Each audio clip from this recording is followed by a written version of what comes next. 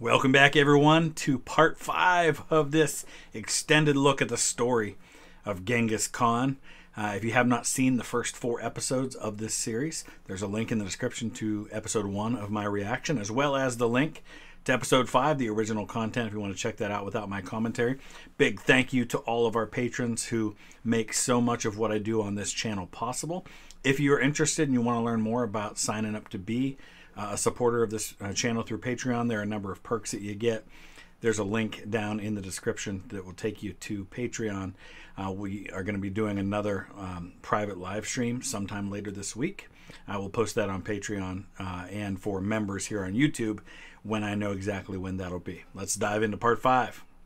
After defeating his greatest rival, Temujin Khan summoned the greatest and most important Kurultai in Mongolian history. After many days of ceremony and ritual, and many nights of celebration, Temujin is elected Khan of all Mongols. Again, so fascinating that everything he does, he includes people in it to make it feel like it's a corporate decision. It's not just him dictating to everyone how it's going to be. Now, it may be in practice that that's what's happening. I mean, there's really no other alternative that's going to come out of this. It's not like they were going to pick somebody else. So while it's a foregone conclusion, it gives them the feeling of having the power and of having made it happen. And I want to go back to something that happened yesterday that a number of you pointed out that many of you might not have seen the comment. When his final victory happens and his one-time brother but now rival is brought to him by members of his own group, Genghis Khan apparently had those people executed for betraying their own man, who he then executed anyway. But it was that kind of like, he's my enemy, but you still didn't have a right to do it. There's a story in the Bible that's similar to that, where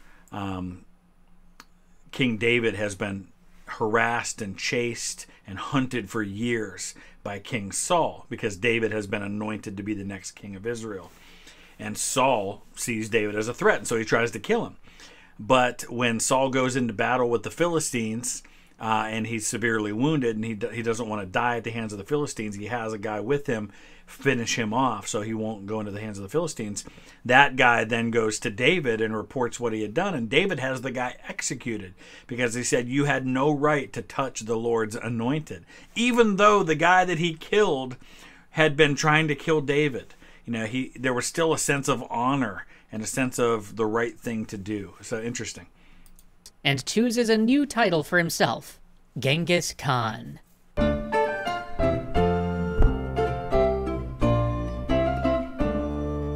At the age of 45, Genghis Khan controlled a vast territory and over 1 million souls. His domain stretched from the Gobi Desert in the south to the Arctic tundra in the north. So remember, we're talking about a time in history when there are about 400 million people estimated, we have no way of knowing for sure, on the entire planet.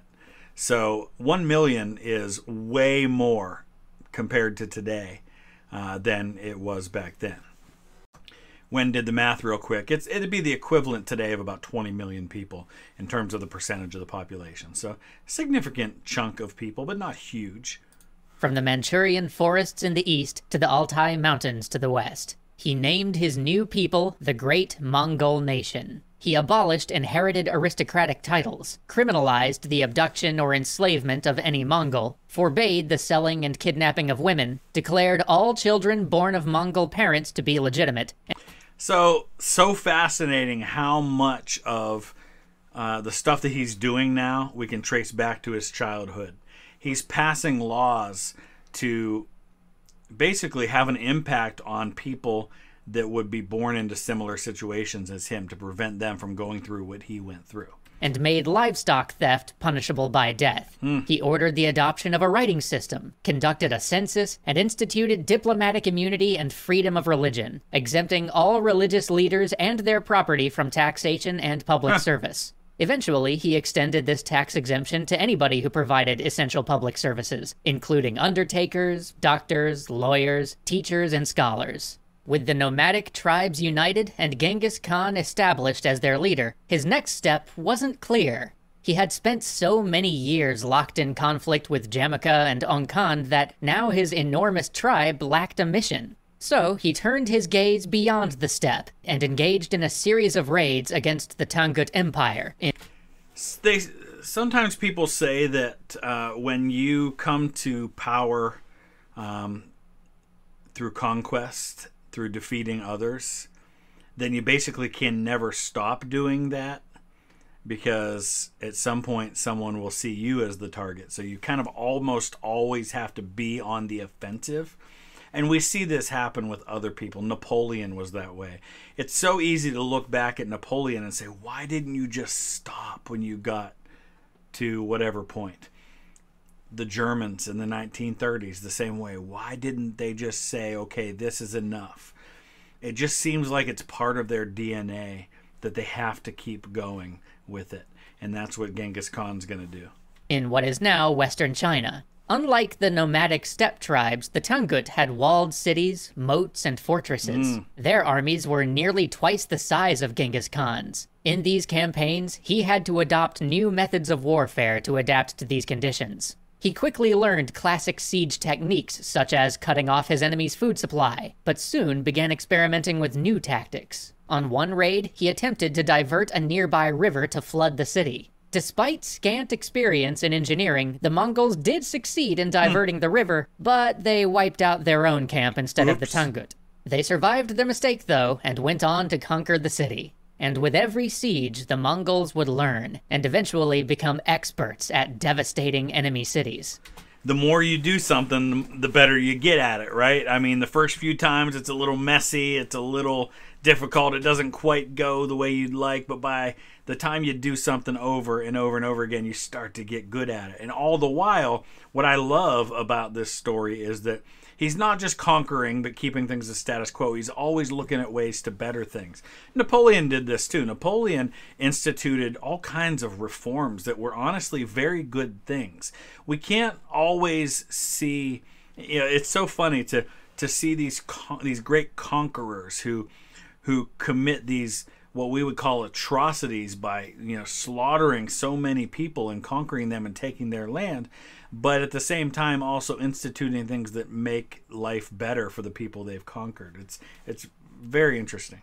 Until this point, not many people outside of Mongolia had taken much notice of the upstart barbarian chief or his newly proclaimed nation. This was about to change. In 1210, when Genghis Khan was 48, the Jurchid nation sent a delegation from their capital city of Zhengdu, where modern-day Beijing now lies. Ong Khan had previously sworn allegiance to them, so now they came to demand the submission of Genghis Khan. Upon hearing this order, Genghis Khan turned in the direction of their nation to the south, spat on the ground, unleashed a line of insults, and then mounted his horse and rode north, leaving the stunned envoy choking in his dust.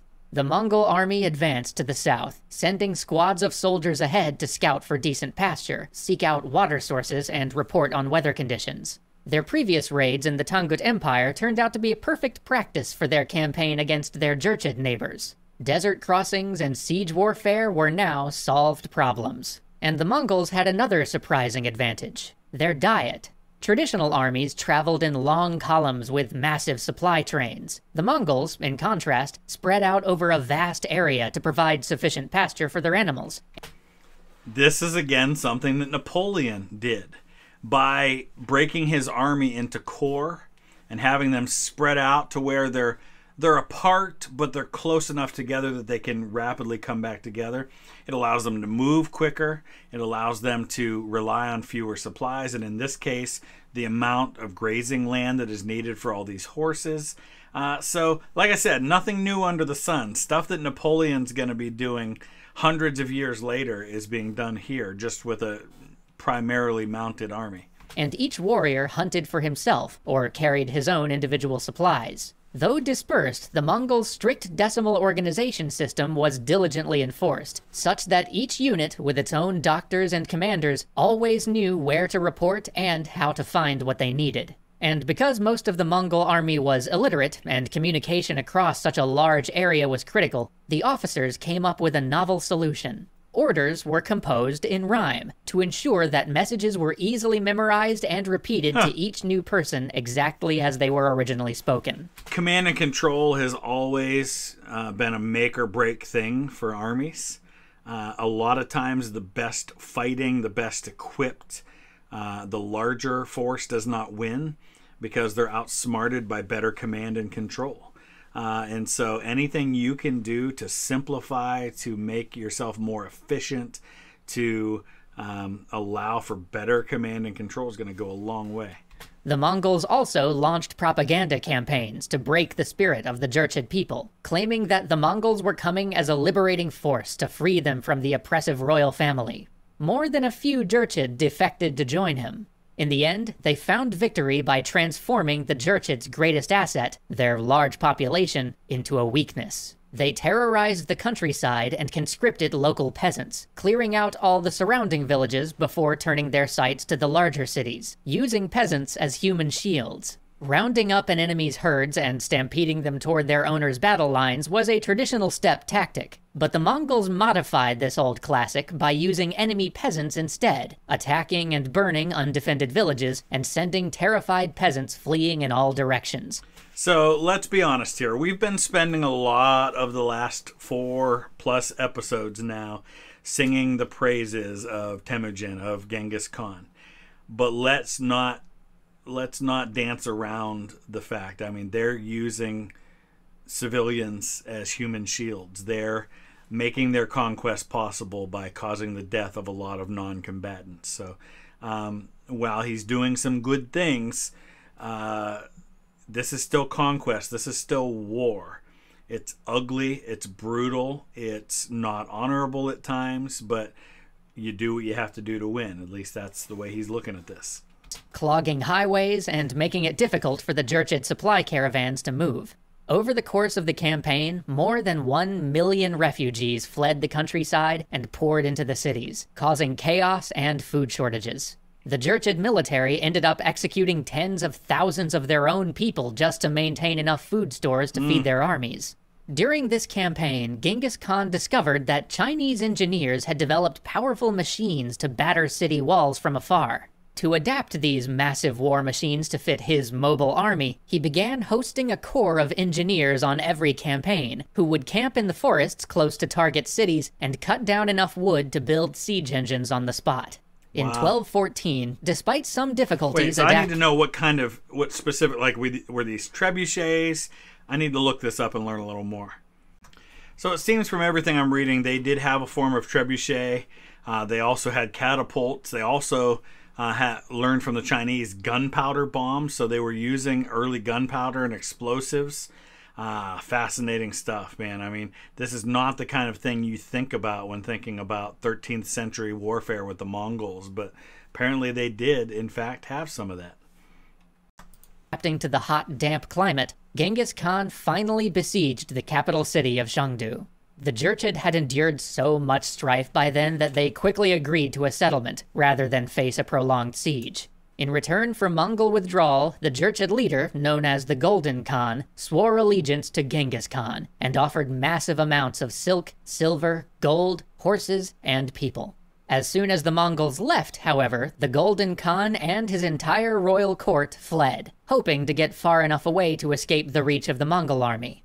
Genghis Khan saw this as a breach of their agreement and returned to sack the capital. This time, Genghis Khan offered no opportunity to negotiate. They looted the city according to the new Mongol law. They took absolutely everything, inventoried it, and distributed it amongst the army. As a final punishment, as the Mongol warriors retreated to their homeland, they churned up the earth behind them and trampled it with their horses. Genghis Khan wanted to ensure that the peasants never returned to their fields. Besides, this way he could convert the land to open pasture, both to feed his newly captured livestock and to allow easier access in future campaigns in the region.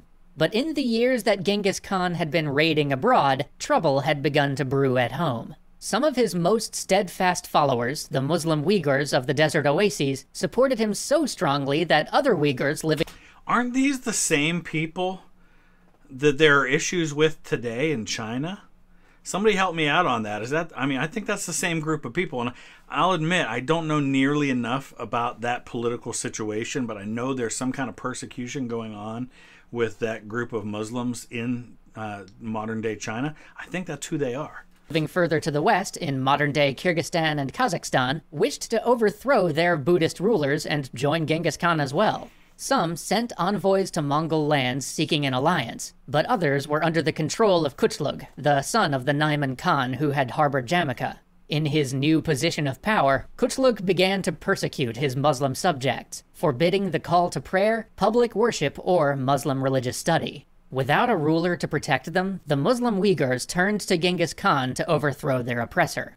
Although the Mongol army was thousands of miles away, Genghis Khan sent 20,000 soldiers under the command of one of his generals to defend the Muslims. And because they were engaging in this campaign at the request of their allies, this time they did not raid or loot the capital city, but instead simply defeated the army, beheaded Kuchlug, and returned home, leaving behind a herald to proclaim the restoration of religious freedom in the land. Most importantly to Genghis Khan, this victory ensured complete control over the Silk Road between the Chinese and the Muslims. Although he didn't control the Sung dynasty, where silk was produced, or the primary purchasing areas in the Middle East, he rerouted the twisting channels of the Silk Road into one large stream over the course of his campaign. You don't have to control the source of the supply or the end place where it gets sold. If you control everything in between, you can make money, because these people over here can't sell their stuff to those people over there if they can't get their product there. So, hey, that works. And directed it through the Mongol steppes. So much silk passed through his land that the Mongols even started using it as a packing material. Suddenly, life on the steppe looked very different than it had before. Rawhide ropes were exchanged for silk cords. Fur and leather clothes were replaced with robes embroidered in silver and gold. Yurts were decorated with silk rugs, pillows, and blankets. Perfume, makeup, jewelry, board games, paper fans, incense, honey, wine, and tea became commonplace. Skilled artisans, scholars, and entertainers from across Genghis Khan's empire contributed their art, science, and culture to Mongol society. Man, this is... I love this stuff. This is not, you know, most of us who don't really study this time period, I think the extent of our knowledge is Genghis Khan had a horde of horsemen who just ran roughshod through Asia and conquered all these people and piled their decapitated heads in big giant piles. And, you know, that's about the extent of it. You don't think about religious tolerance and new model armies and culture and all of these sorts of things. This is really fascinating stuff. The Muslims in the region, from the mountains of modern Afghanistan to the Black Sea, produced steel, the finest of all metals, as well as cotton and glass. Genghis Khan wanted these novel luxuries also. He sent ambassadors to the Sultan with gifts, approaching not as a conqueror, but as an ally, seeking an equal trade agreement. With great suspicion, the Sultan accepted. Genghis Khan sent hundreds of merchants from his newly acquired territories in caravans laden with goods to trade. As soon as the caravan entered their territory, however, a local official seized the goods and killed the merchants, completely unaware of the incredible mistake he had just made.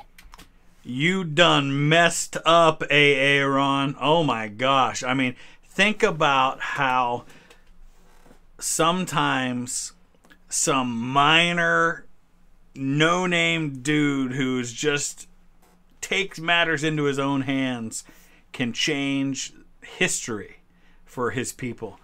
Man, what was this guy thinking? I know he wasn't thinking this was a big deal, or he wouldn't have done it. When Genghis Khan heard of this, he sent envoys to the Sultan asking him to punish the man responsible for the attack. Instead, the Sultan doubled down and killed some of the Mongol envoys, maiming the others and sending them back to the Khan.